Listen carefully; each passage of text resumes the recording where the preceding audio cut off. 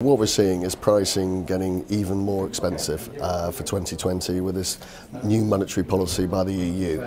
So I think we are seeing core products go down well below 3% towards 2.5%, which is making more money go towards more value add, core plus opportunities to really try and get the returns by driving income.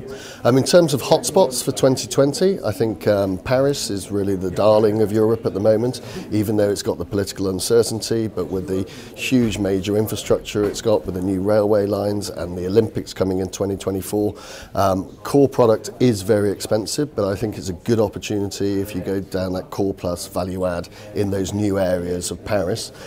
Berlin continues to be always in the top two. I think the airport's opening next year, hopefully, finally.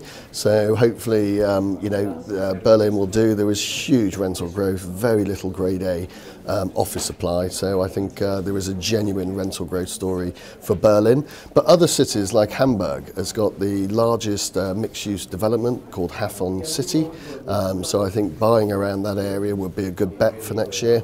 And also Nuevo Norte in Madrid, in the north of Madrid, has now got planning consent. So I think those sort of areas where there's major infrastructure improvements and mixed-use development are probably good bets for next year.